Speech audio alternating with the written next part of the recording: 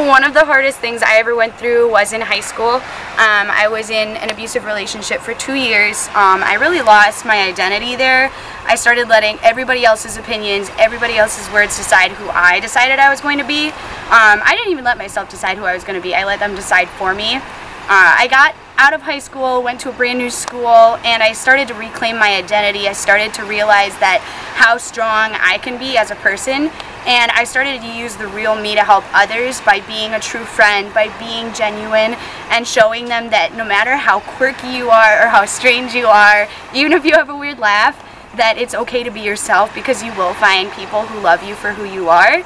I've also been able to take those experiences from my high school relationship and see, truly, I've been able to see things in relationships that maybe other people haven't, and been able to help friends out of troubled relationships, and been able to work for nonprofits and help people that are recovering from those abusive relationships, and truly been able to pour myself into others.